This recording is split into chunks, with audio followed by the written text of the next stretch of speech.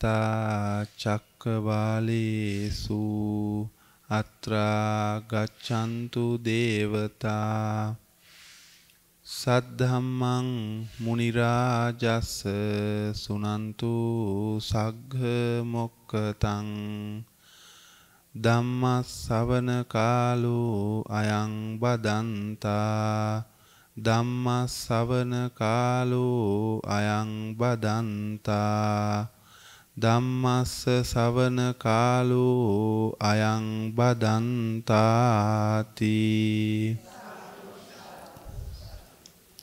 නමෝ තස්ස භගවතෝ අරහතෝ සම්මා සම්බුද්දස්ස නමෝ තස්ස භගවතෝ අරහතෝ සම්මා සම්බුද්දස්ස නමෝ තස්ස භගවතෝ අරහතෝ සම්මා සම්බුද්දස්ස ඒ භාග්‍යවත් වූ අරහත් වූ සම්මා සම්බුදුරජාණන් වහන්සේට මාගේ නමස්කාරය වේවා. සද්ධා සම්පන්න පින්වතුනි, තුන් ලෝකාග්‍ර වූ භාග්‍යවත් වූ දසබලධාරී සර්වඥ රාජෝත්තමයන් වහන්සේ විසින් සුදු බුදු රැස් විහිදෙන දලදා ස්පර්ශයෙන් අෂ්ටාංග සමූපේත මధుරසරයෙන් දේශනා කරන්න වදාරන්නා වූ ඒ නිර්මල බුද්ධ වචනය සක්කාය දිට්ඨිය බිඳෙන ආකාරය අරමුණු කරගෙන අප දේශනා කරා.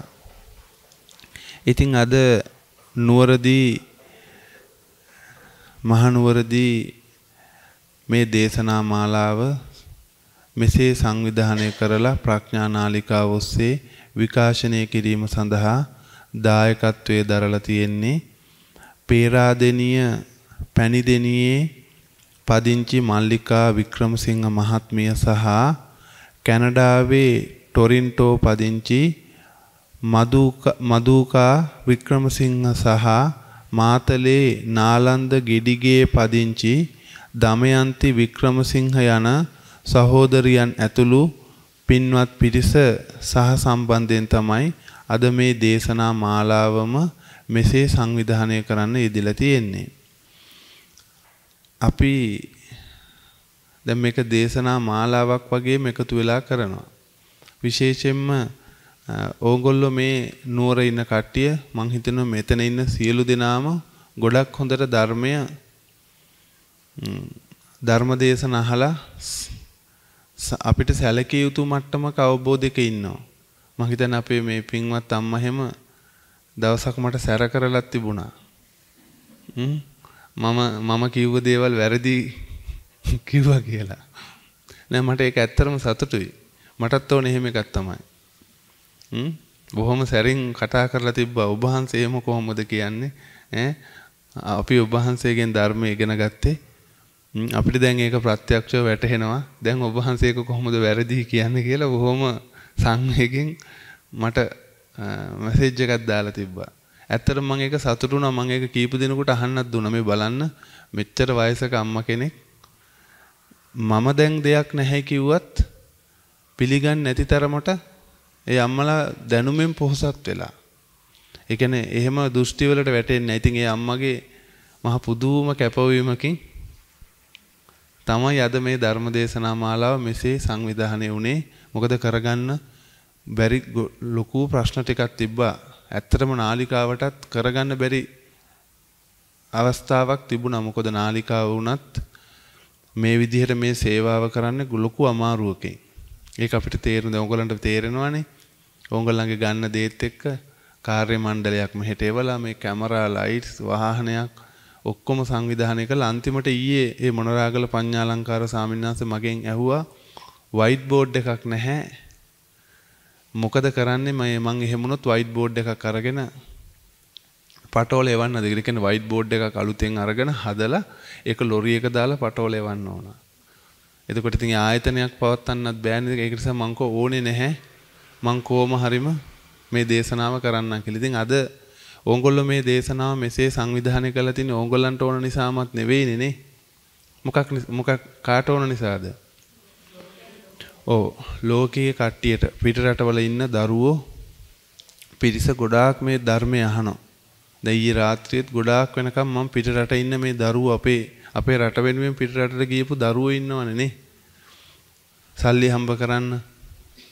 ඒගොල්ලෝ ගොඩාක් මේක හරියට මේ ලංකාවේ වගේ ඒගොල්ලන්ට සම්බන්ධ වෙලා මේවා කරන්න බෑ.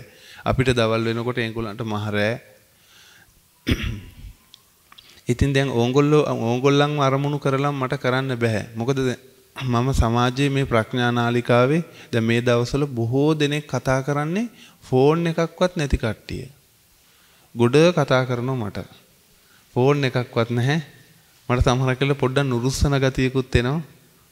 ෆෝන් එකකුත් නැහැ. සමහරක් වෙලාවට ටීවී එකේ ප්‍රෝග්‍රෑම් එකත් මග හැරෙනවා. බෙහෙත් ගන්න ගියා කියනවා. ඉතින් මං අහනවා මම මොකද කරන්න කියන්නේ දැන්? ගෙදරට ඇවිල්ලා ඔය ඔක්කොම ටික කියලා දෙන්නද? අම්මට අහන්න පුළුවන්ද? ඒ වගේ මං හිතන්නේ කෝල් 25කට 30කට වැඩිය මම ආන්සර් කරපුවා. ඉතින් තියෙනවා. ඒක නිසා ඕගොල්ලන්ටත් පාඩුවක් නොවෙන්න. මොකද වයිට් බෝඩ් එක නැති එක ලොකුම පාඩුවක්. වයිට් බෝඩ් එක නැතුව මේ චිත්ත කාණ්ඩය අපිට අද විස්තර කරන්න තියෙන්නේ මේ බණහන කට්ටියගේ සමහරක් ඒගොල්ලෝ ඉන්නවා මගේ ධර්ම දේශනා ගොඩක් අහලා සිත පිළිබඳව තාම එහෙම අවබෝධයක් නැහැ. ඒක නිසා පුංචි තැන්වල ඉඳලම හිරවිච්ච තැන් තේරෙනවා මං දැන් ඕගොල්ලෝ බත වියනකොට වැරදි උපදේශයක් අනුගමනය කරලා බත ඇට්ටකුණා වුණොත් මොකද වෙන්නේ? ආය හදා ගන්න පුළුවන්ද? ඔව් හදා ගන්න පුළුවන්. ඉතින් බත ඇට්ටකුණා වුණොත් ලන්ච් පේපර් එකක් අරගෙන ලන්ච් පේපර් එක උඩින් එලලා හොඳට සීල් කරලා මද රස්නෙන් තියන්න ඕනේ. ඒකත් සාර්ථකම මදි. නමුත් සාමාන්‍ය ගොඩ දාගන්න පුළුවන්.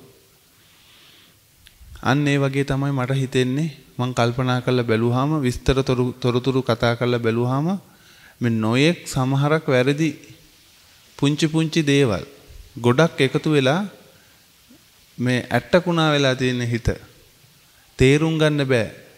ඒක තේරුම් ගන්න බැරිකමකුත් නෑ. බත හදන්න බැරුණාට හිත හදන්න පුළුවන්. හැබැයි හරි දේ නැවත ඔලුවට දාන්න ඕන. මේක හිතේ ස්වභාවයක්. මොකද සංඥාව යමක් ඇහුවට පස්සේ ඒක මාක් කරලා ගන්නවා. පළවෙනි පාර මාක් කර ගැනීම තමයි සාර්ථක. දැන් විඥානය කියන්නේ කවදාක්වත් අහපු නැති කෙනෙකුට නිවැරදි ආකාරයටම විඥානය කියන්නේ කොහොමද මේක සකස් වෙන්නේ කියන එක පළවෙනි වතාවටම ඔළුවට එබුවොත් එයාගේ ඒ මාක් කර ගැනීම ඉතාම ප්‍රබලයි. තේරෙනවනේ? ඒක ඒක සත්වයන්ගේ ජීවිතයේ හැටි. දැන් ඕගොල්ලෝ පෞල් ජීවිතයක් ගත කරනවා. ගත කරනකොට මහත්යත් එක්ක ඉතාම විශ්වාසයෙන් ඕගොල්ලෝ ජීවත් වෙනවා. නේ? ඒ කියන්නේ ඕගොල්ලෝ මාක් කරගෙන තියෙන්නේ මගේ මහත්යා මට ද්‍රෝහි වෙන්නේ නැහැ කියන තැනේ මාක් කරගෙන ඉන්නවා. හැබැයි එක දවසක් හරි මොකක් හරි මාට්ටු වෙච්ච හැටි මොකද වෙන්නේ? අන්න ඒක paludu වෙනවා. ආයේ මුළු ජීවිත කාලෙම මේක හදා ගන්නත් බෑ. එකපාරට paludu වෙන්නෙත් නැහැ. ඕක කවුරුත් කිව්වට විශ්වාස කරන්නෙත් නැහැ. හැබැයි ලොකු මාක් එකක් විටින් විට චූටි කරුණු රාශියක් මතු වුණොත් අන්න අරක paludu වෙනවා. මාක් කර ගැනීම. ඊට පස්සේ ඕක හිතින් අයින් කරගන්නම බෑ. එහෙම අම්මලත් මට සමහරක් වෙලාවට කතා කරලා තියෙනවා. මම ඉතින් බොහොම පහදලා දීලා මේ ආත්මයක් නැහැ. ඕක ඔය ඉස්සරති වෙච්ච මාක් කර ගැනීමක් ඔය හිතේ තියෙන්නේ. දැන් මතුවලා තියෙන්නේ. ඉතින් අපි එහෙම විද්‍යාත්මකව ඒක නැති කරලා දානවා. මේ ඉන්නේ මම ඊයේ හිටපු ගෙදර හිටපු අම්මා මේ හදිස්සිය ඇවිල්ලා.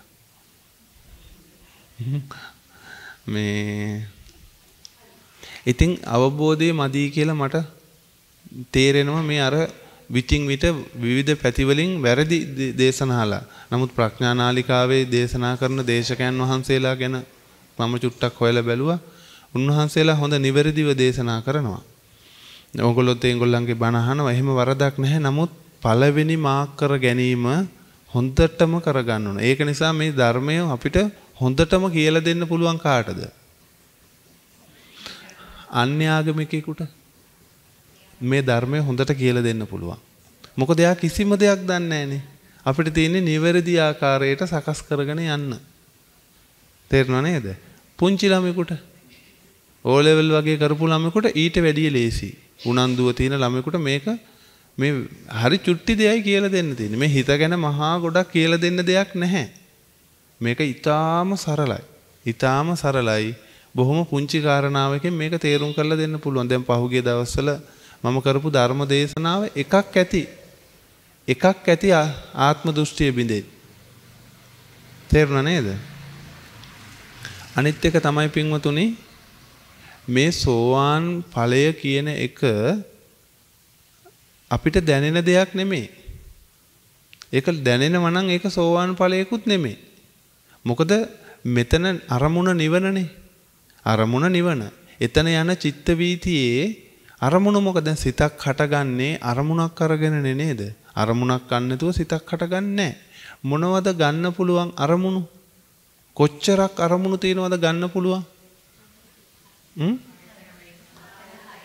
මොකද්ද? නෑ. හරි ආයතන 6න් තමයි.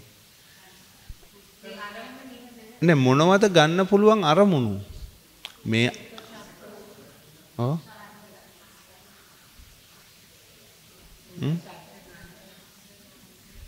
කියන්න බලන්න. එක්කෙනෙක් කියන්නකෝ බලන්න දන්න එක්කෙනෙක්. මේ සිත අරමුණු කරගන්නේ ආයතන වලින් තමයි. නේ? ආයතන හරහා ద్వාර හරහා තමයි මේ අරමුණ ඇතුළට ගන්නෙ. ඒ ගන්න පුළුවන් අරමුණු කොතරම් තියෙනවද?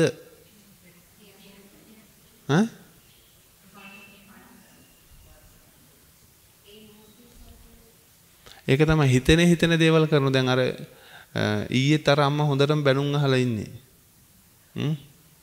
ධර්ම දේශනාව කරේ නෑ. බැනලා නිකන් හිටියා. පැය දෙකක් විතරම බැන්න නේද අම්මේ? පැය දෙකක් විතරම බැනලා නිකන් හිටියා. දැන් බලන්න මේක මම මෙච්චර කියලා දෙනවා. ඇඟිල්ලෙන් ඇනලම කියන්න දෙයක් නෑ. හිතන්න. දැන් ඔයගොල්ලෝ හිතන්නේ ඊගාව බණ අහන්නේ කොහොමද? සාමින්හන්සේ වඩම්ම ගන්නේ කොහොමද? ওই ටිකනේ හිතන්නේ. බණ ටික නෙමෙයි හිතන්නේ. එක කාරණාවක් ඇති. ඇයි දෙයියනේ මම පරමාර්ථ හැටියට ලෝකේ තීන දේවල්නේ අරමුණු කරන්න පුළුවන්.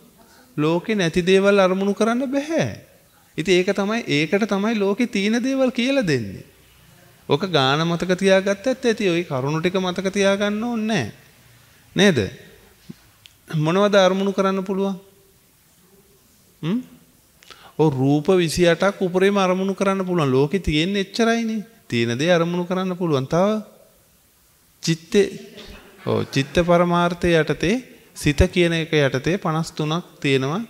81ක් ස්කන්ධ. 81ක් ස්කන්ධ වශයෙන් තියෙන්නේ. ස්කන්ධ වශයෙන් 81ක් තියෙනවා. ඒ 81ක් ස්කන්ධ අරමුණු කරන්න පුළුවන්. ඒ ටික තමයි ලෝකේ තියෙන දේවල්. ඒව ලෝකේ තියෙන නිසා අරමුණු කරන්නත් පුළුවන් නිසා කොහොමද අරමුණු කරන්න පුළුවන්? මොනවාක හරි වැදගත් ප්‍රශ්නයක් ආපහු. කොහොමද අරමුණු කරන්න පුළුවන්? නෑ අරමුණු කරන්න පුළුවන් තණ්හා දිට්ඨි මාන හැටියට. තණ්හා දිට්ඨි මාන නැත්තම් අරමුණු කරන්න බෑ. එතකොට දැක්කද? තණ්හා දිට්ඨි මාන්නේ තැන අරමුණු කරන්න බැයි නම් සිතක් නැති වෙනවනේ. සිත නැති වෙන්නේ නෑ ඒ වුණාට. තණ්හා දිට්ඨි මාන අයින් කරනකොට එයා අරමුණු කරනවා. දැන් තණ්හා දිට්ඨි මාන වලින් මේ 81ක් ධර්මතා අරමුණු කරන්න පුළුවන්. තණ්හා දිට්ඨි මාන නැති වෙච්ච තැන අර ටික අරමුණු කරන්න බෑ. තිබුණාට වැඩක් නැහැ. ආයතන තිබ්බත් වැඩක් නැහැ. ධර්මතා ටික තිබුණත් වැඩක් නැහැ. අරමුණු කරන්න බෑ. එහෙනම් හැබැයි එතකොට මැරෙනවද? එහෙනම් මොකද අරමුණ? නිවන. එහෙනම් නිවන මොන වගේද?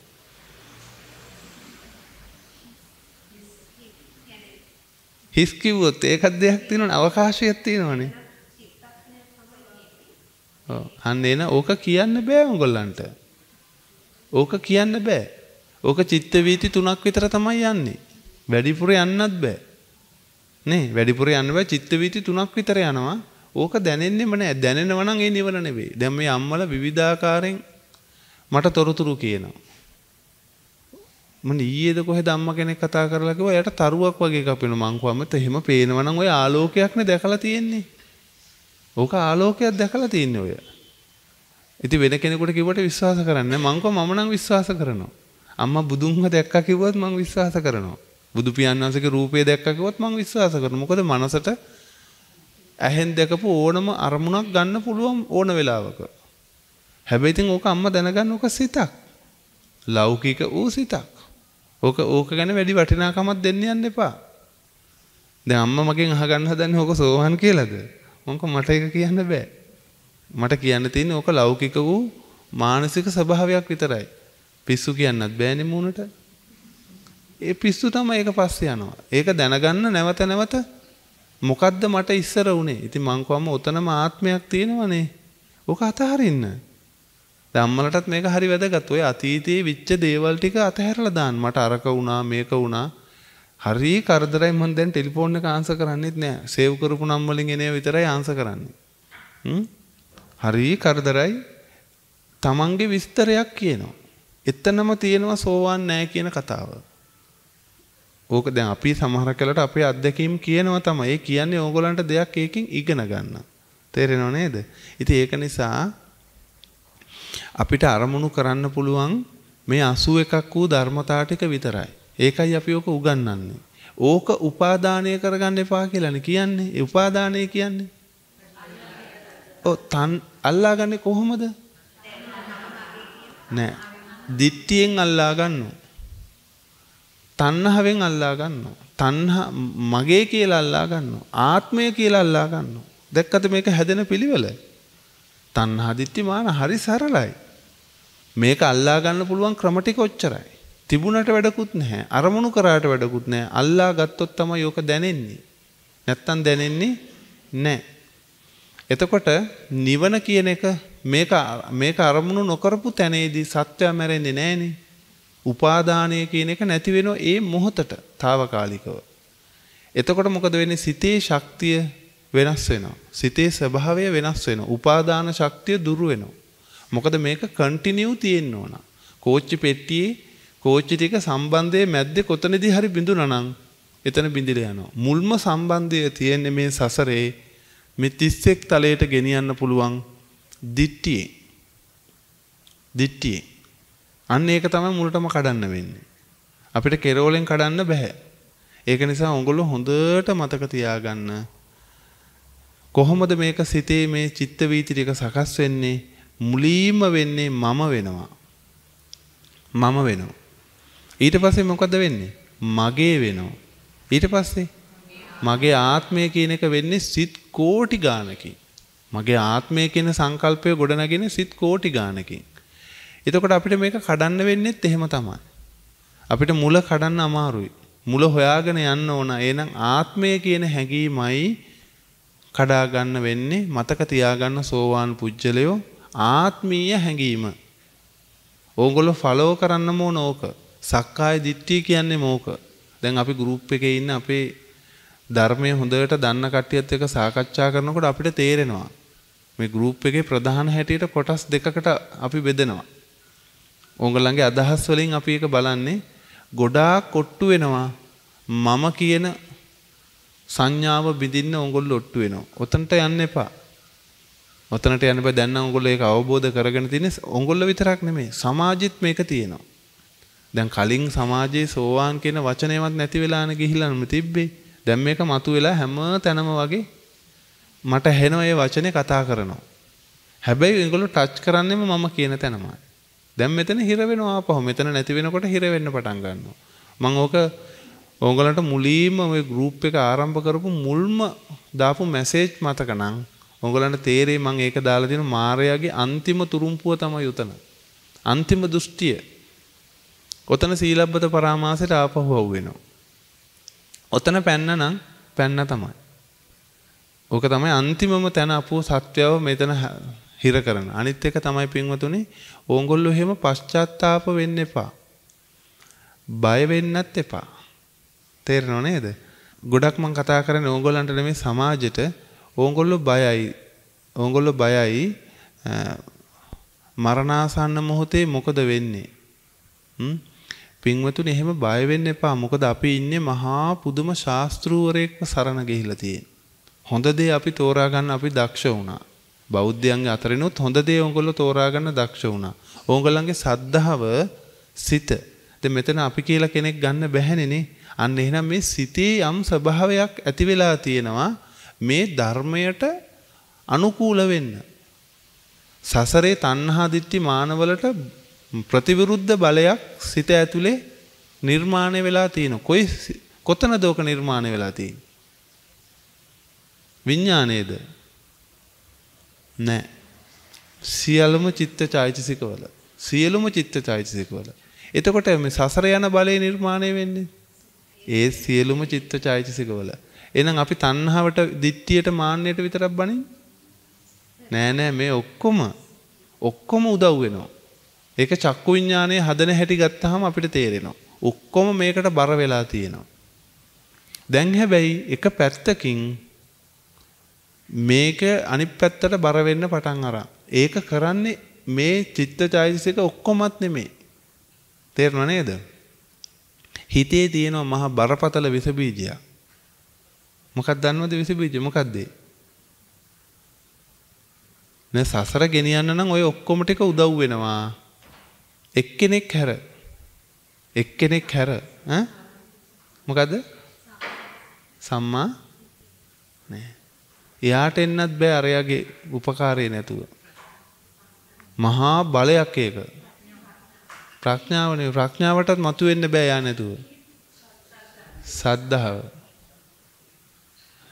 සද්ධා තරති යෝගං. සද්ධාව තමයි සසර ඈතර කරන්නේ. මේ සද්ධාව කියන එක ආපුහම එයා කරන්නේ හැම මේ මුළු සිතටම හැම චෛතසිකයකටම එයාගේ බලපෑම විස බීජයක් වගේ පතුරවනවා. අන්න එතකොට එයාගේ එක පැත්තක ඒක අවිච්ඡ ප්‍රසාදය කියන්නේ ඒකනේ.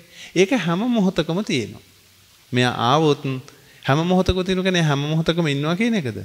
නෑ, මෙයා නිකන් අර වෛරස් එකක් වගේ හැම කෙනෙක්ගේ අස්සකටම රිංගලා සද්ද නොකර ඉන්නවා. ඊට පස්සේ බර වුණා නිවනට. අචලයි ආයිත් ඒ සද්ධාව වෙනස් වෙන්නේ නැහැ. වෙනස් වෙන්න සද්ධාවක් තියෙන්න එපේ. එයා ආවට පස්සේ යාගේ කෘත්‍යය ආයිතු කරනවා. මං කියන එක තේරෙනවද? එයා ඇක්සෝබ් වෙනවා කියලා කියන්නේ.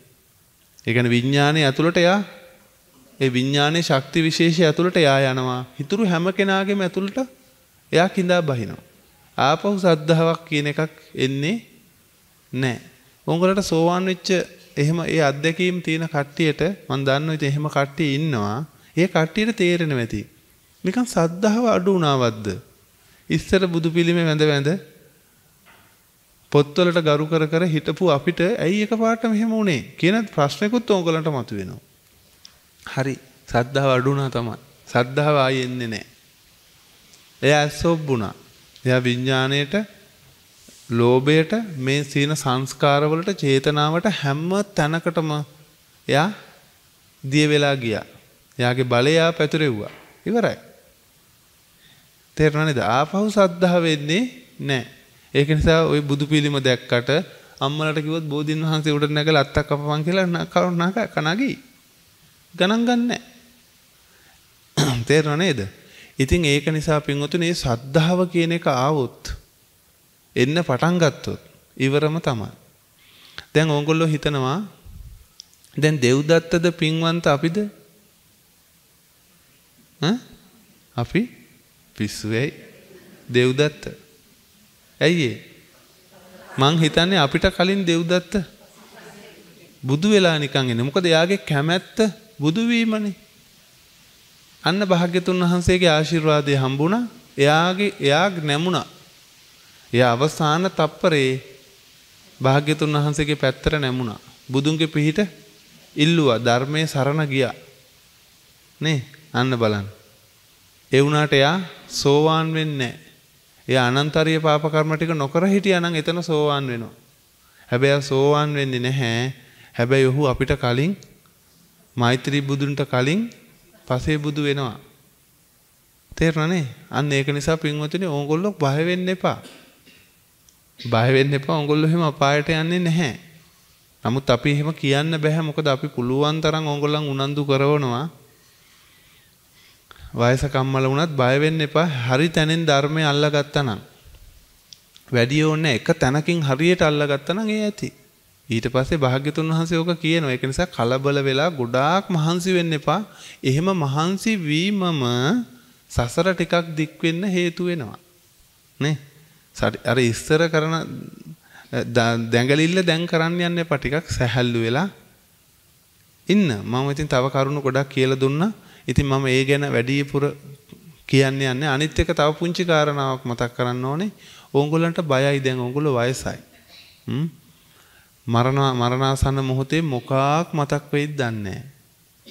පින්වතුනි මේ ධර්මයේ එහෙම එකක් නෙවෙයි. දැන් අපුව මේ ඉපදෙන්න මරුණට පස්සේ ඉපදෙන්න තැන් 31ක් තියෙනවනේ. නේ? අපි හිතමු අපි පෘථග්ජන කියලා මොනවත් දන්නේ නැහැ කියලා බය වෙන්න එපා. මොකෝ දන්නවද? තැන් 31ක් තියෙනවා. ඒ 31ට යන්න කර්මපත කීයක් තියෙනවද? 31ට නෙමෙයි. මේකෙන් කාමාවචර ලෝකයට. අපි අරූපාවචර රූපාවචර අතහරිමුකෝ. ඒකට ආනෙන්ජාබි කියන සංස්කාරනේ. මෙන්න මේ ලෝක 11යි. ඉතිරි වෙන්නේ ඊට පස්සේ. මහ ගොඩකුත් නෑ ලෝක 11යි. මේ ලෝක 11 යන්න කරුණු කීයක් ඕනද? 20ක්. කරුණු මේ ලෝක 11 යන්න කරුණු 20ක් ඕන. කර්මපත 20ක්. අකුසලයට 10යි පුඤ්ඤාභි පැත්තට 10යි. තේරුණා නේද? මෙන්න මේ 20න් තමයි සතර අපාය හා ඉතුරු ටිකට යන්නේ. මේවට කියන්නේ කර්මපත කියලා. නේ? කොහොමද මේ කර්මපතේ විපාක දෙන්නේ? දැන් ඔයගොල්ලෝ මැරෙනවා. ඉස්පිතාලේ ඉඳලා මැරෙනවා. මැරෙනකොට කොහොමද මේක විපාක දෙන්නේ? අර සංස්කාරය අනුව තමයි. සංස්කාරයනතු විපාකයක් දෙන්නේ නැහනේ. මේක විපාක දෙන්නේ ආචින්න කර්ම හැටියට. ආචින්න කර්ම ආසන්නම කර්මය. ආසන්නම කර්මය හැටියට තමයි අපිව උපදින්නේ. දැන් ඕක මං අර එදා අර අම්මලාගේ ගෙදරදී අපි ඊයේ රෑ විස්තර කරා. මට හිතුණා විස්තරේ මං කරන්න ඕනේ කියලා. මෙහෙම හිතන්නකෝ. දැන් අපි යනවා ඇමරිකාවට. ඇමරිකාවට යනකොට අපි මොකද කරන්නේ? අපේ තියෙන සල්ලි account එකෙන් අපි රුපියල් ලක්ෂ 20ක් විතර වියදම් කරනවා වීසා එක ගන්න. වීසා එක ගන්න ටිකට් එක ගන්න. ඒක එකටම අපිට හම්බ වෙනවා. වීසා එකයි ටිකට් එකට එකපාර සල්ලි බුකින් වෙලා අපේ account එකෙන් මොකද වෙන්නේ? ලොකු සල්ලි කුට්ටියක් යනවා. ඊට පස්සේ අපි ඇමරිකාවට යනවා. ගියාට පස්සේ මොකද වෙන්නේ? ඒ වීසා එකේ කාලය අනුව අපි ගෙවපු සල්ලි මුදල අනුව අපිට ජීවත් වෙන්න පුළුවන්. අපි මොකද කරන්නේ? ඇමරිකාවේ ගිහිල්ලා දැන් සල්ලි වේදන් වෙන්නේ නැහනේ. අපිට වීසා එකක් හම්බ වුණා. අපේ ලොකු account එකේ සල්ලි ප්‍රමාණය අඩු වුණා. දැන් ඊට පස්සේ අපි දක්ෂ වෙන්න ඕනේ ඇමරිකාවට ගිහිල්ලා අපි ජීවත් වෙනවා වගේම ජීවත් වෙන්න වීසා එක තියෙනවා. හැබැයි ඉතින් කන්න බොන්න වීසා නැහනේ. කන්න බොන්න දෙන්නේ නැහනේ වීසා එකෙන්. එහෙනම් අපි දැනගන්න ඕනේ එදිනදා ඇමරිකාවට ගිය නිසා ඒකෙන් ප්‍රයෝජනය ගන්න. අපි අරගෙන අපි සල්ලි එකතු කරන්න ඕන. මොකට සල්ලි ගන්න එකතු කරන්නේ? නෑ අපි එදිනදා ජීවත් වෙන්න.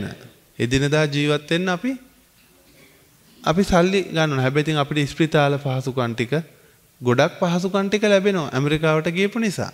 නමුත් අපි කන්න බොන්න එදිනදා හොඳට ජීවත් වෙන්න සල්ලි ටිකක් හම්බ කරන්න ඕනේ. තවත් දෙයකට සල්ලි හම්බ කරන්න ඕනේ.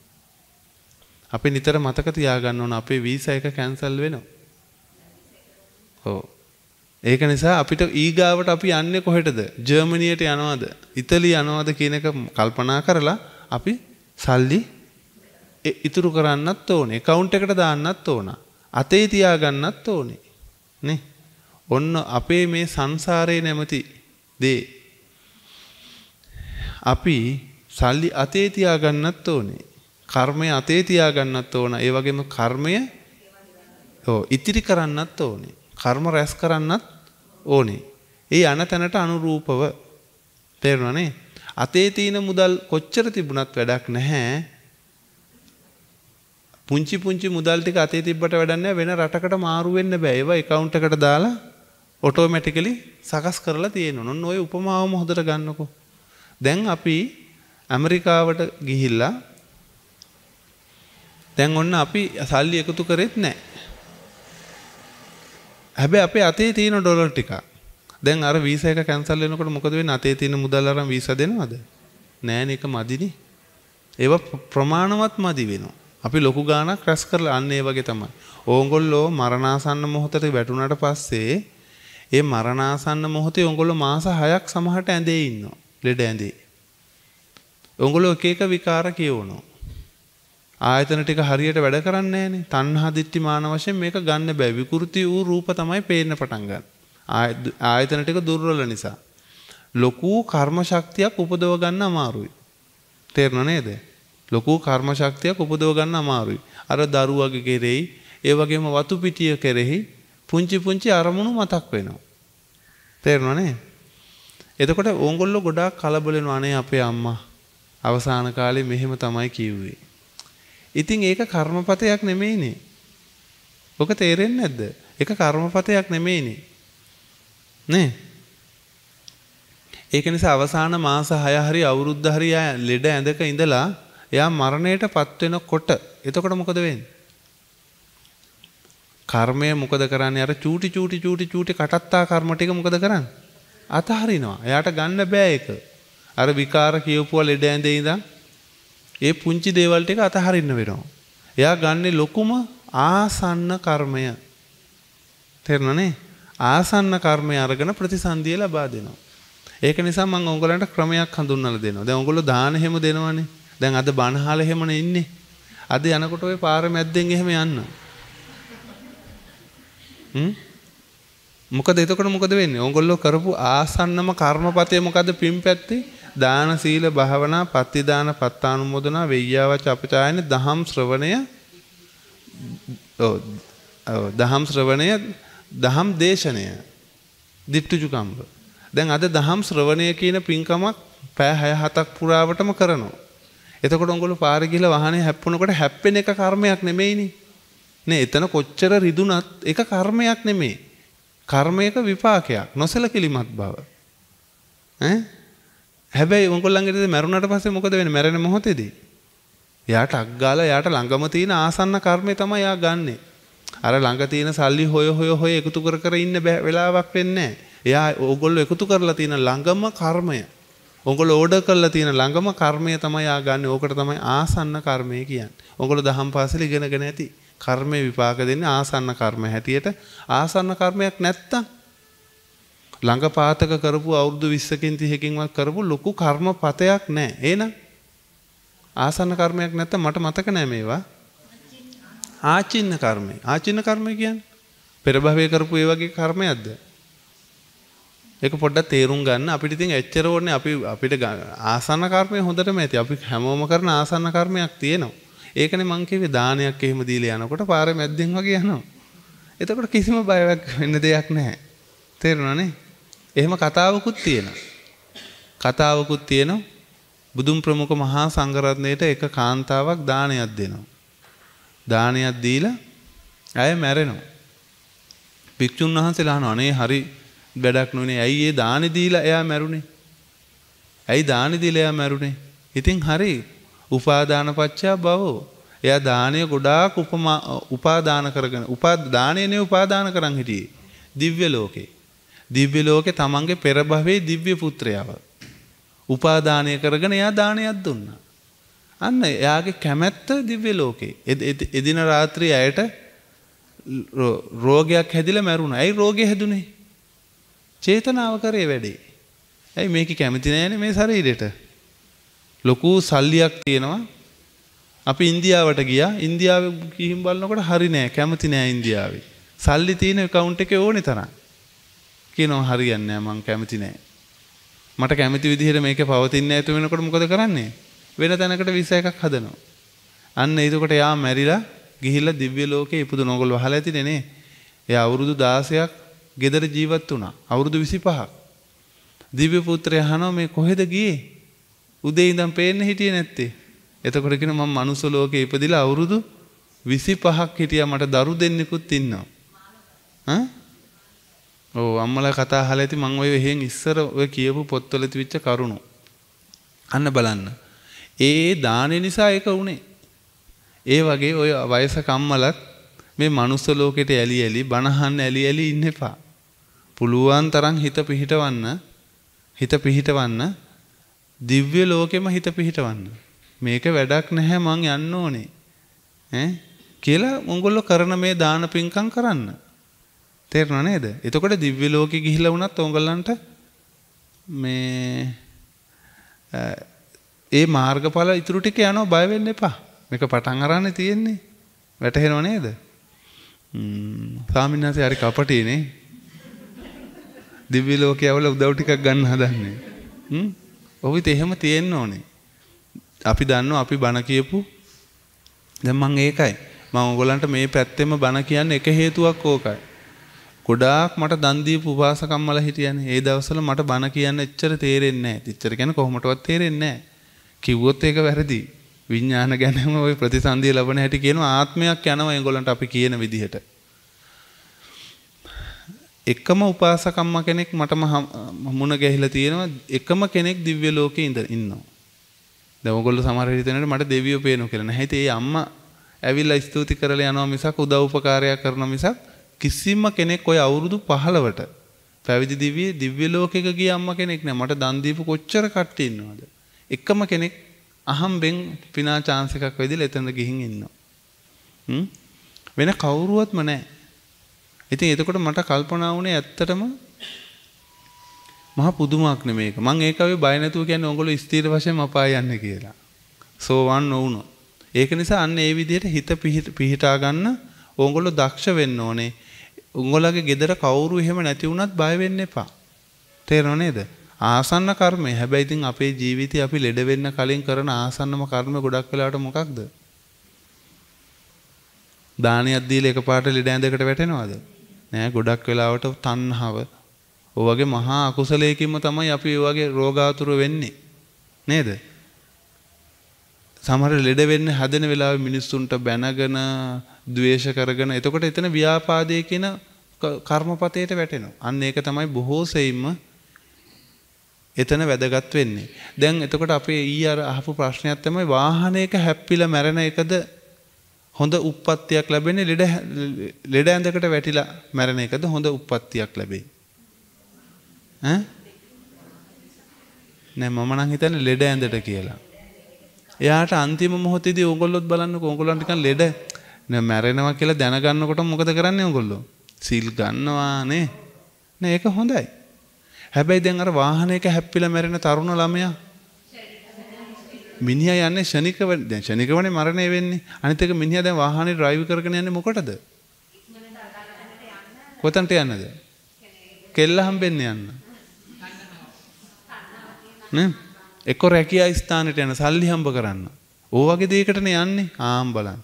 එහෙනම් එයාගේ ආසන්න කර්මය වෙනවා එක්ක අවිද්‍යාව, ව්‍යාපාදය, ඕ වගේ කර්මපතයක් තමයි එයාගේ ආසන්න කර්මය වෙන්නේ. නේ? එක්ක පාටි එකට යනවා. එක්ක වෙඩින් එකකට යනවා. ඕගොල්ලෝ එහෙම වෙඩින් එකකට එම ගිහිල්ලා එනකොට පරිස්සමට පාරේ ඉඳලා එන්න ඕනේ.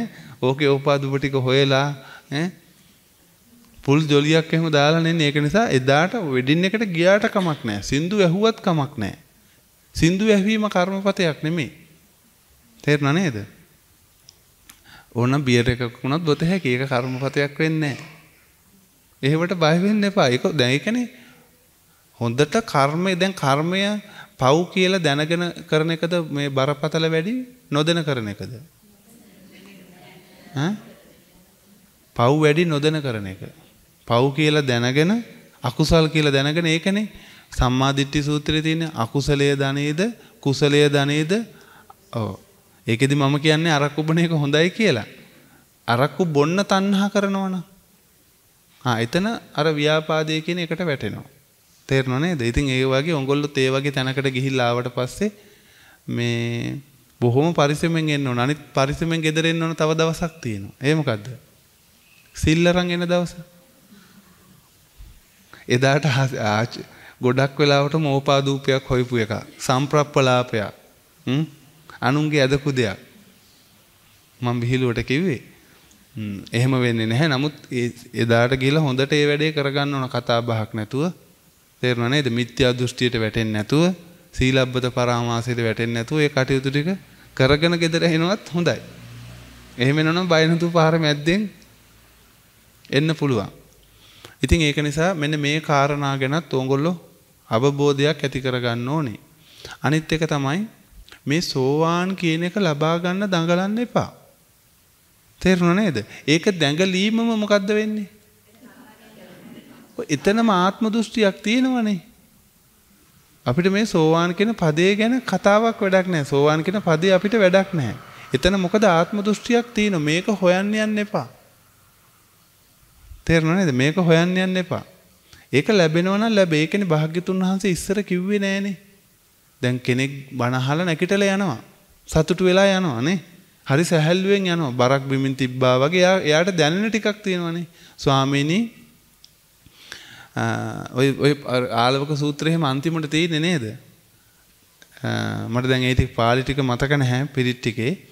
එතන තියෙනවනේ මේ හරියට අඳුරේ හිටපු කෙනෙකුට ස්වාමීනි තෙල් පහනක් දැල්ලුවා වගේ තේල පජ්ජෝතං කියලා ඔක කියන්නේ. තෙල් පහනක් දැල්ලුවා වගේ මට නිකන් ආලෝකයක් ආවා. ඒ කියන්නේ අර වගේ අර තරු පේන එකක් නෙවෙයි මේ කියන්නේ. තේරෙනව නේද? මේ ලෝකේ දකින්න පුළුවන් ක්‍රම දෙකක් අපිට තියෙනවා. එකක් තමයි මස් ඇසින්. මේ ඇහෙන් අපිට ලෝකේ බලන්න පුළුවන්. ඒ ඇහෙන් බලන්න පුළුවන් කනෙන් ඒකත් දැක්මක් තමයි. කනෙන් එක මේ ద్వාර වලින් අපිට ලෝකේ දකින්න පුළුවන්. එතකොට හිත බලන්න බෑ ద్వාර වලින්. මනස බලන්න බෑ ద్వාර වලින්. මනස බලන්න පුළුවන් එකම දෙයකින් තමයි ප්‍රඥාවෙන්. මනස පේන්නේ ප්‍රඥාවටද? නෑ. මනස දැන් පේන්නේ නෑනේ කරුවලයිනේ. කරුවලයි එක. මොකෝ ඒක නැහැ. ඒක නිසා මේ ප්‍රඥාව කියන්නේ ආලෝකයක් වගේ. මේ ප්‍රඥාලෝකේ හැම තැනටම ගියාට පස්සේ පැහැදිලිව නුවණට පේනවා. සතියෙන් ওই චිත්ත චෛතසික ටික ඔක්කොටම තමයි මේක ග්‍රහණය වෙන්නේ. විඥාණයට දැනෙනවා. වේදනාවත් ඒක හඳුනා ගන්නවා. හැබැයි කරුවලේ තියෙද්දි කිසි දෙයක් පේන්නේ. ඒක නිසා තමයි ප්‍රඥා ආලෝක කියන්නේ. ඒක නිසා තමයි භාග්‍යතුන් වහන්සේ මට ආලෝකෝ උදපාදී. මේ ලැබෙන ආලෝකය මේ සෝවාන් තැනේදී ඊටාම අඩුයි. නිකන් කලාමෙදිරිලියක් වගේ. අර අපි රාත්‍රියට දාන්නේ පුංචි ලයිට් එකක්. අපි නැගිටලා යනවා. නැගිටලා ගියාට අපිට ඡායාවක් වගේ තමයි යන්තම් පේන්නේ. අන්න ඒ වගේ තමයි. බුදු පියාණන් වහන්සේගේ ප්‍රඥාලෝකයේ සූර්ය එළියක් වගේ. ඒ එළිය නොගිය තැනක් නැහැ සිතක. හැම අස්සක් මුල්ලක් නැරම. තේරුණා නේද? විඥානයේ ඇතුළටත් මේ ශක්තිය ආලෝකයේ ගිහින් තිනේ. ඒක නිසා භාග්‍යතුන් වහන්සේ මේ හැම දෙයක්ම බලන්න වැඩි වෙලා යන්නේ. හරියට කොයි වගේ දන්නවද? අතේ තියෙන ඇතඹුලක් වගේ. අතේ නෙල්ලි ගෙඩියක් තියන් ඉන්නකොට මෙහෙම මේ නෙල්ලි ගෙඩිය ඔක්කොම ටික පේනවනේ. අන්න ඒ වගේ මේ සිත පිළිබඳව භාග්‍යතුන් වහන්සේට පේන්නේ ප්‍රඥා ආලෝකයෙන්. ඒක හැම මොහොතකම තියෙන ආලෝකයක්. ඕගොල්ලන්ටත් එහෙමයි. මේ ප්‍රඥාලෝකයට උපකාරී කරන්නේ සංඥාව. ඉතින් ඒක නිසා මේ අර ඒ පැත්ත ගැන හිතන්න එපා. භාග්‍යතුන් වහන්සේ ගාවට ආපු කට්ටිය කියන්නේ ඔන්න ওই ටික තමයි. ස්වාමීනි මට හරියට ස්වාමීනි බරක් බිමින් තිබ්බා වගේ. ඇයි මේ විඥානය මගේ කියලා මෙයාව සෝවාන් කරවන අපි දඟලන දැඟලිල්ල නැති වෙනවා. බරක් බිමින් තිබ්බා වගේ. සැහැල්ලු වුණා, නිදහස් වුණා. අපි නැත්තම් බයේ හිටියේ අපායයිද? කොහේ ආයිද പ്രേත ලෝකේ උපදීද කියන බයෙන් හිටියේ. ඒ බය නැති වෙනවා. ඒක තමයි බරක් බිමින් තිබ්බා වගේ කියලා කියනවා. අතරමං වෙලා මම්මුලා විච්ච කෙනෙකුට පාර පෙන්නුවා වගේ. මේ අපිට දැනෙන අත්දැකීම් ටික. තේරෙනව නේද? තව අත්දැකීම් ගොඩාක් තියෙනවා. එහෙම පාර පෙන්නුවා වගේ. හරියට තවත් අපිට දැනෙන දෙයක් තියෙනවා. පොඩි කලකිරීම ගතියක්. මේ සමාජයේවත් කට්ටිය ඇසුරු කරන්නවත් දම්පින්කම් කරන්නවත් නෙමෙයි මේ කලකිරීම තියෙන්නේ. මොකකටද? සිත ඇතුළෙන්ම ඇති වෙන මේ සිත පිළිබඳව කලකිරීමක් තියෙනවා. ඕගොල්ලෝ හිතනවා කලකිරුණාම දැන් අර අනේ කලකිරිලෙන්නේ සින්දුවක්වත් අහන්නේ නැහැ නේ. එයා ඒව කරන ඔක්කොම. එයා සතුටින් ඉන්නවා. හැබැයි යාට නිකන් මේක වැඩක් නැහැ. අර දීර්ඝව යන මේක තේරුමක් නැහැ කියලා නිකන් කලකිරෙනවා සිතත් එක්ක. ඒක සිත තුලින්ම ඒක කොහෙන් දෙන්නේ ඒක ශක්තිය. මේ හැම චිත්ත දැන් ලෝභය වුණත් ටිකක් මලානික වෙනවා එතනදී. මොකද ලෝභයට ඇලෙන්නේ අරමුණොත් එක්ක. එතකොට මෙයාත් මේ අරමුණත් එක්ක ඇලෙනවා. ඇලෙන්නේ කලකිරීමත් එක්කනේ. කලකිරීමට කැමති. ඒක පොඩි තෘප්තියක්. ඔයගොල්ලෝ කියන්නේ ෆීලින් එකක් කියලා. ඒක පොඩි ෆීලින් එකක් තියෙනවා. මොකද කලකිරීම කියන එකට ලෝභය ඇලෙනවා. දැක්ක නේද මේ සිදුවෙන දේ? හැබැයි මම මේ ඔක්කොම කියන අදහස් මගේ අදහස් ලෝභයත් උපකාර කරනවා කියයි නිවනට යන්නේ. ලෝභයත් උපකාර කරනවා නිවනට යන්නේ. ඒක අපි මේ විදිහට හැරෙව්වොත් සංඥාවෙන් තමයි මේ ඔක්කොම කරන්න පුළුවන්. වෙන ක්‍රමයක් නැහැ. වැරද්දක් නෙමෙයි මෙතන තියෙන්නේ. තේරෙනව නේද? ඉතින් ඒක නිසා සිත ගැන මම ඒ ගැන වැඩි විස්තර දැන් කියන්නේ නැහැ. දැන් පැයක් ගියා දන්නේම නැහැ. දැක්කද? වේගේ කාලය දුවනවා. ඒක නිසා මම වැදගත් කරුණු ටිකක් අද ඔයගොල්ලන්ට කියලා දෙනවා. මොකද මම කලින් දේශනාවේ මේ ටික කරා. සබ්බචිත්ත සාධාරණ 7. තේරුණානේ? එතකොට මෙන්න මේකේ ක්‍රියාකාරීත්වය කොහොමද මම ඔයගොල්ලන්ට කියලා දෙන්නේ? මේක හොඳට තේරුම් ගන්න ඕනේ. වයිට් බෝඩ් එකකුත් නැහැ.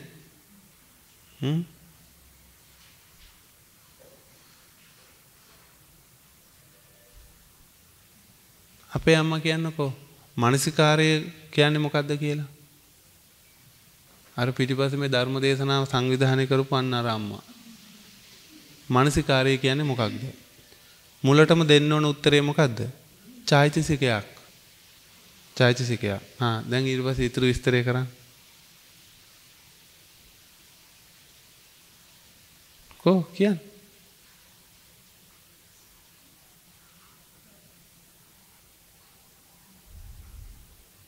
කොයිද?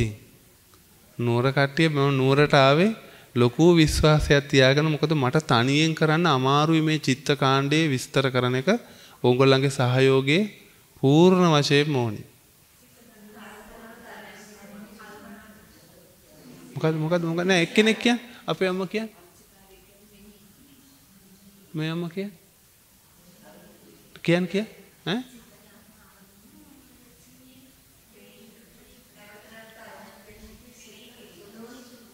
කවුද ඒ උත්තරේ දුන්නේ? ඒ අම්මා බේරගත්ත ටීම් එක. මැරෙන්න හැදුවනේ මේ කොළ ටික ඕන කියලා. මේ මමත් එනකොට මං ගාවත් මේ කොළ තිබුණේ නැහැ. මම මේව බලලත් නැහැ. මේක හදලා දැනට අවුරුදු 5ක් වෙනවා. මම බලලා නැහැ. මම අද තමයි මේක මොකද මෙතන වැරදුනොත් අමාරුනේ මේක ගන්න. මේකේ තියෙනවනේ මානසිකාරය කියන්නේ මොකද්ද කියලා. මෙති නැවත නැවත අරමුණු ගැනීමේ සිත යොදවන ස්වභාවය. තේරුණානේ? එතකොට ඒකාග්‍රතාවය කියන්නේ මොකක්ද අම්මා කියන්නේ? ඉතින්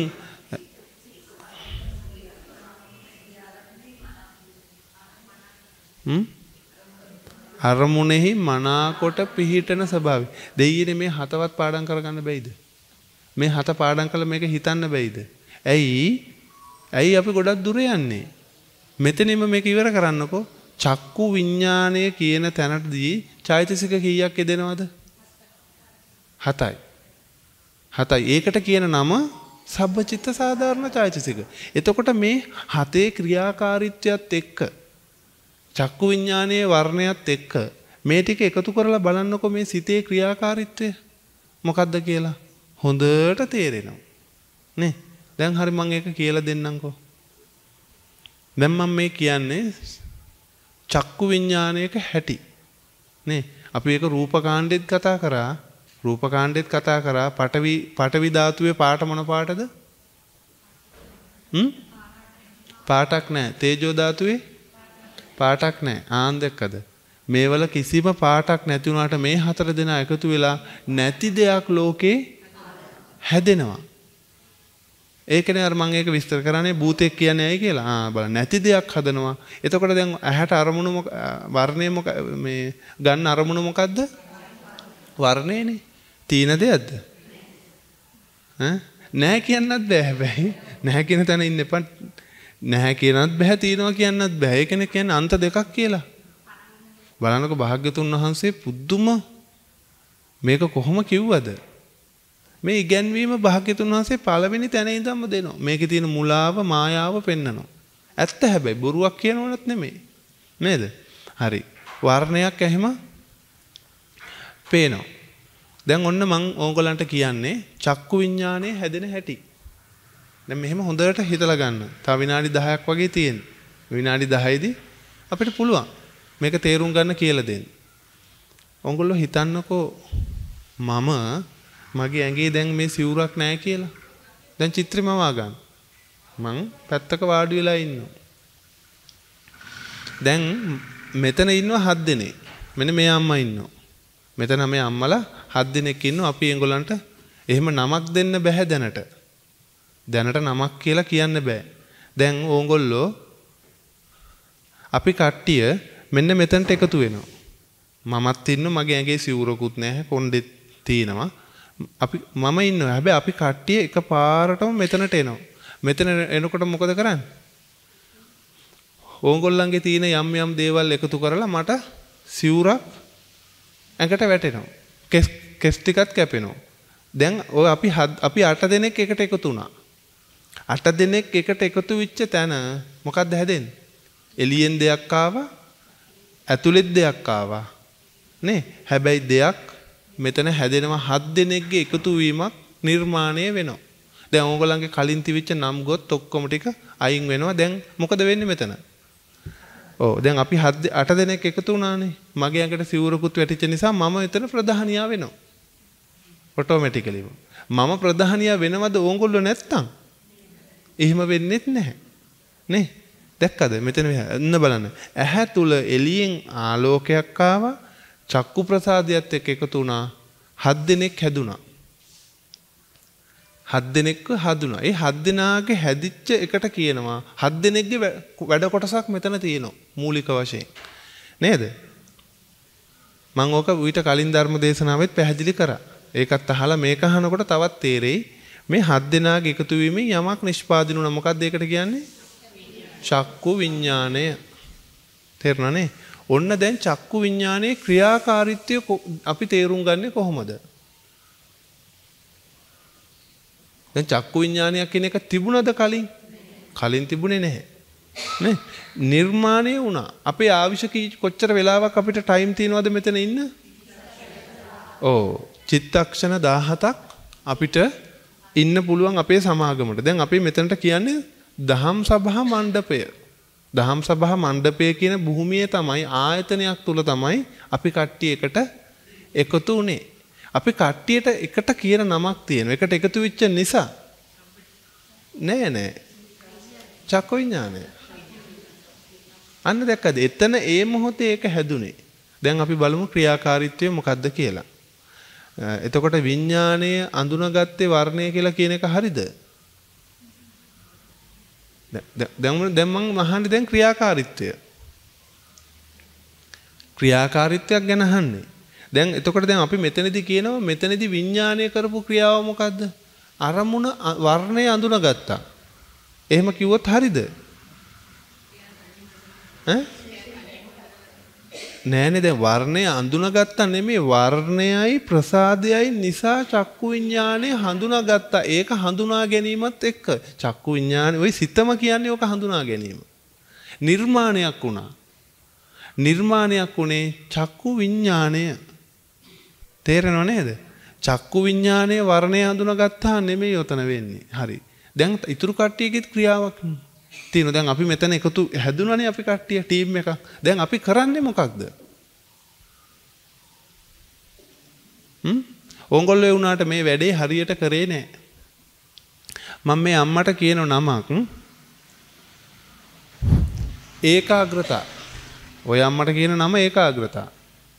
දැන් මෙතන හැදිච්ච නිසා මම මෙතන ඔය අම්මට නමක් දෙනවා. ඉස්සරහම ඉන්න කෙනා පළවෙනියෙන් ඉන්න කෙනා ඒකාග්‍රතාව. දැන් ඒ වුණාට අම්මා මේ වැඩේ හරියට කරේ නැහැ. තේරුණානේ? හරි. දැන් අපි මෙතන 7 දෙනෙක් ඉන්නු නම් 7ක් ඕගොල්ලෝ කැමති නම් දාගන්න. දැන් මේක මොකද්ද මේ අපි මෙතන මේ කරන්නේ මම? පොඩි නාට්‍යයක්. මට ඕගොල්ලන් මෙතනට ගෙන්න ගන්න බෑ දැන්. කැමරාවකට පේන ප්‍රශ්නයක් නේ. නමුත් ඔතන ඉඳලා ওই නාට්‍ය අපි කරමු. දැන් අපි කට්ටිය එකතු වුණා. මම භික්ෂුවක් වුණා. නේ? එතකොට මට නමක් දෙනවා විඥාණය, මේ අම්මට දෙනවා ඒකාග්‍රතාවය. දැන් අපි ඇත්තටම මේ මොහොතේ මම නාට්‍යයක් රඟපානවා.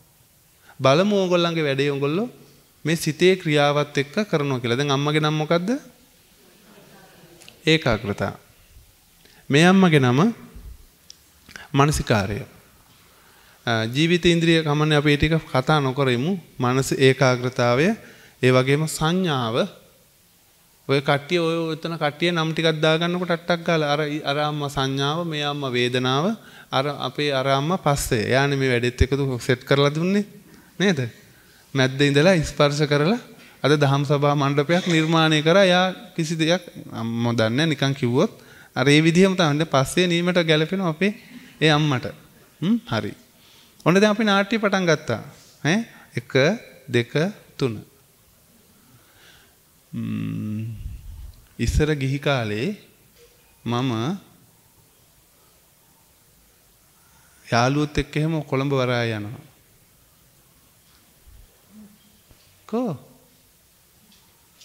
ඔන්න දැන් බලන්න මොකද කරේ? ඒකාග්‍රතාවය පිස්සු කෙලිනවා. අන්න අම්මා මට කියන්න ඕන, සිහි කැඳවන්න ඕන. ස්වාමින්වහන්ස අපි කතා කරන්නේ සිත ගැන.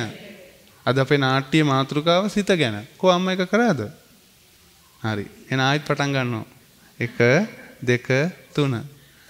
අපි කතා කරන්නේ සිත ගැන. ඉතින් ඉස්සර කරුණක් මට මතක් වෙනවා. ඉස්සර අපි කොල්ල කාලේ ඉස්කෝලේ යන කාලේ ඉස්කෝලේ කට් කරලා බෑ මේ වැඩේ කරන්න. මට එහෙම වචනේ අම්මට දැනෙන්න ඕන මං හැරෙනවා කියලා.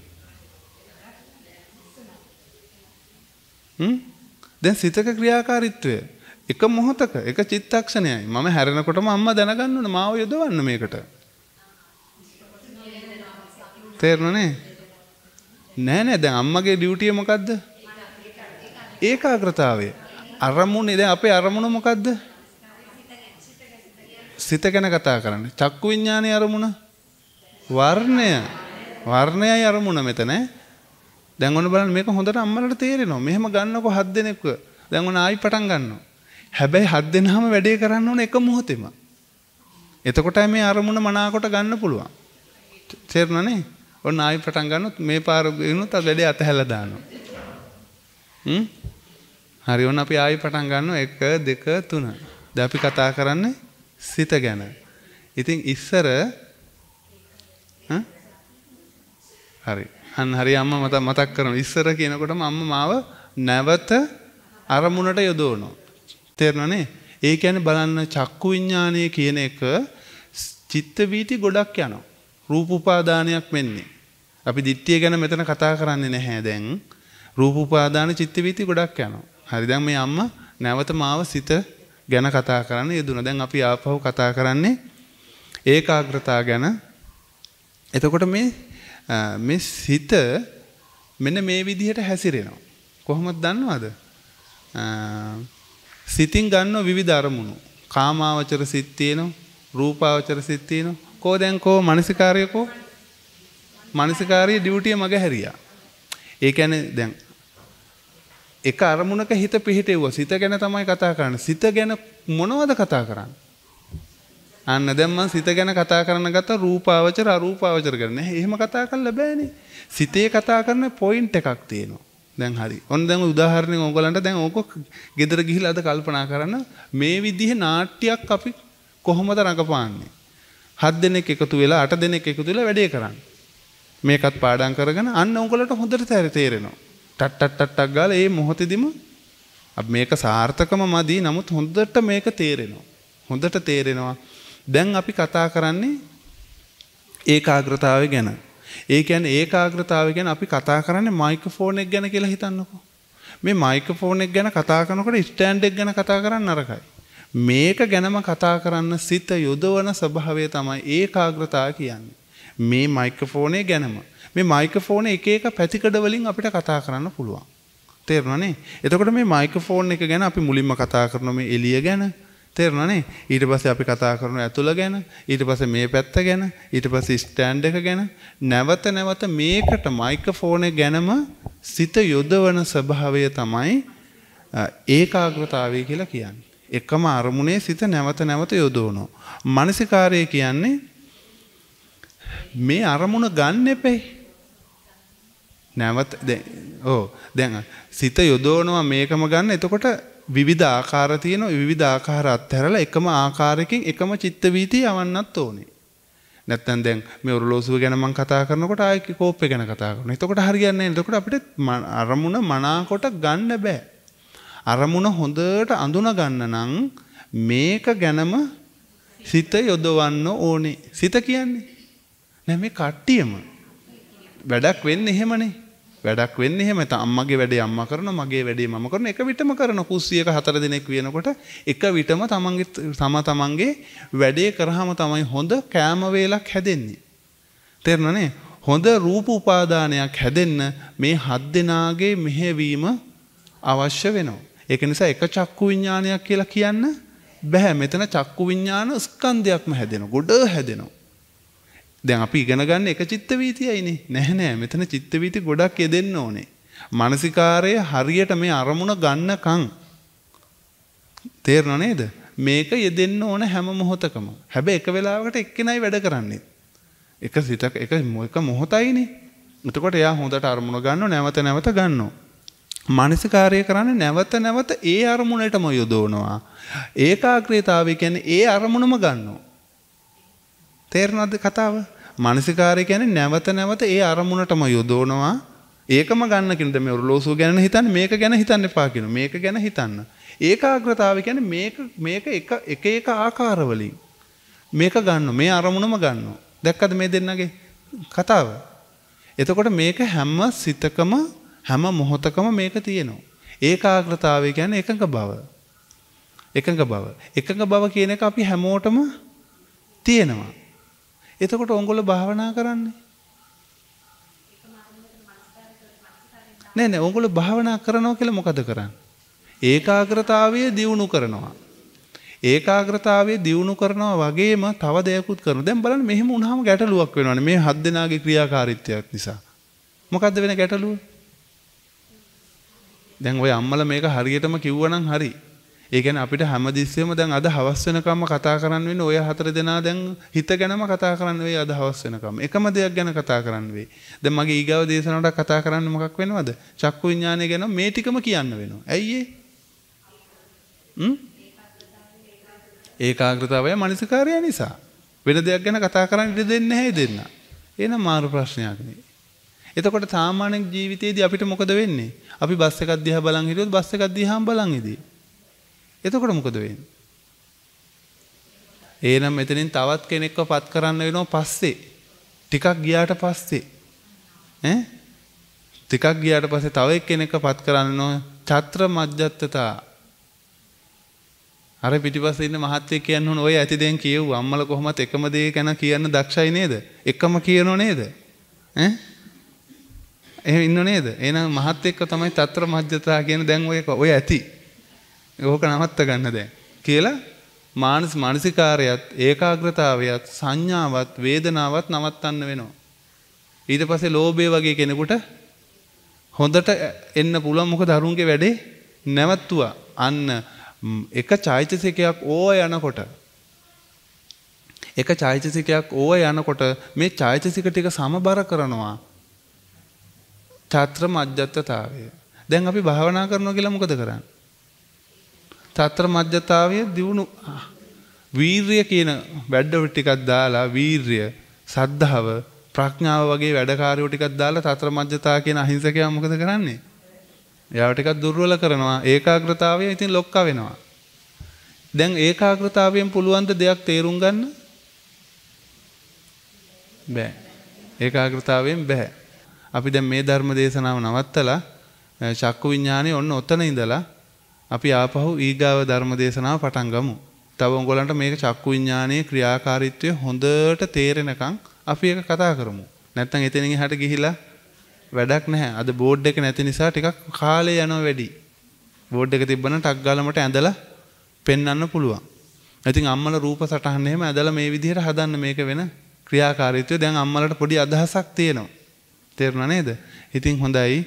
අද මේ ධර්ම දේශනාව මෙසේ විකාශනය කිරීම සඳහා දායකත්වයේ දරලා තියෙන්නේ පේරාදෙනිය පැණිදෙනිය පදිංචි මල්ලිකා වික්‍රමසිංහ මහත්මිය සහ කැනඩාවේ ටොරින්ටෝ පදිංචි මදුකා වික්‍රමසිංහ සහ මාතලේ නාලන්ද ගෙඩිගේ පදිංචි දමයන්ති වික්‍රමසිංහ යන සහෝදරයන් ඇතුළු පින්වත් පිරිස විසින් තමයි මේ ධර්ම දේශනාව මෙසේ විකාශනය කරන්න ඉදිලා තියෙන. ඉතින් මේන් ජනිත වෙන යම්කිසි කුසල සම්භාරයක් ඇතනම් 2013 වර්ෂයේ මැයි මාස පරලෝ සැපත් රන්මැණිකේ නීලවල මෑණියන්ගේ 2023 වර්ෂයේ දෙසැම්බර් මාස 29 වන දින යෙදෙන ගුණානුස්මරණය සිහි කර මේ පුණ්‍ය ශක්තිය අනුමෝදන් වේවා. එසේම පරලෝ සැපත් පියාණන් වන පී.එස්. වික්‍රමසිංහ සහ සහෝදරයා වන විශ්‍රාමලත් විදුහල්පති පී.එස්. වික්‍රමසිංහ යන අයට මෙම පුණ්‍ය ශක්තිය අනුමෝදන් වේවා. ප්‍රඥා නාලිකාවේ දහම් දේශනා කරන සියලුම දේශකයන් වහන්සේලාට ඒ උන්වහන්සේලාගේ අදහස් මුදුන්පත් කරගන්න මේ සම්බුද්ධ ශාසනයට ආලෝකයක් දෙන්න මාර්ගඵලලාභීන් බිහි කරලා මේ ශාසන ආලෝකය ඇති කරගන්න තව තවත් ශක්තිය ධෛර්යය ඇති වේවා. ඒ වගේම දායකත්වයේ දරන අය නමින් පරලොව සැපත් වූ සියලුම දෙමව්පියන්ටත් ඥාතීන්ටත් මෙම පුණ්‍ය ශක්තිය අනුමෝදන් වේවා. සුජීවත්ව සිටින සෝමා කුමාරිහාමි ඇට්පොළ මෑණියන්ටත් ධර්ම අවබෝධය ලැබී සැනසෙන්න මේ කුසල සම්භාරය අනුමෝදන් වේවා. ජනවාරි මාස 5 වන දින ජන්මදිනය සැමරූ කවින්ද ප්‍රසාද් ඇට්පොළ පුතුණුවන්ට පෙබරවාරි මාස 28 වන දින ජන්මදිනය සමරන අසංග විශ්වජිත් පුතුණුවන්ටද කරන කියන රැකී ආරක්ෂා දියුණු වෙන්න මේ කුසල සම්භාරය එකලෙසම හේතු වාසනා වේවා. ඒ වගේම විශේෂයෙන්ම කැනඩාවේ ටොරින්ටෝ වල පදිංචි මදුකා වික්‍රමසිංහ මහත්මිය එතුමියගේ ස්වාමි පුරුෂයා වන සේනක රාජපක්ෂ ශිෂ්කා ප්‍රභා යන දියණියන්ට දෙදෙනාටත් ධර්ම අවබෝධය ලබා ගන්න මෙම කුසල සම්භාරය අනුමෝදන් වේවා. දායකත්වයේ දරූ අයගේ සහෝදරයන්ට නිදුක් නිරෝගී දීර්ඝායුෂ ලැබේවා. ඉරන්ති ගුණතිලක දියණියටත් සත්තරණී ඇට්පොළ දියණියටත් රැකියා කටයුතු සාර්ථක කරගන්න මේ කුසල සම්භාරය එකලෙසම හේතු වාසනා වේවා. සම්මුඛයේ මේ ධර්ම දේශනාවට සහභාගී වෙන ඔය සියලු දෙනාටමත් ප්‍රඥා නාලිකාව ඔස්සේ දහම් ශ්‍රවණය කරන ඔබ සියලු දෙනාටමත් මේ කුසලානිසංස ධර්මයේ හේතු කරගෙන මේ ගෞතම බුද්ධ ශාසනයේදීම සතර අපායෙන් මිදීම නම් වූ උතුම් සෝවාන් ඵලෙන් සැනසෙන්න මේ කුසල් එකලෙසම හේතු වාසනා වේවා කියලා ආශිර්වාද කරනවා. කවුරුත් වන්දනා කරගන්න. අභිවාදන සීලිස්ස නිච්ඡං වජ්ජාපචායිනෝ චත්තාරෝ ධම්මා වඩ්ඩಂತಿ ආයුවන්නෝ සුඛං බලං ආයුරාෝග්‍ය සම්පatti සග්ග සම්පatti මේවත අතෝ නිබ්බාන සම්පatti ඉමිනාතේ සමිච්ඡතෝ මෝහක්ඛයෝ නිබ්බානං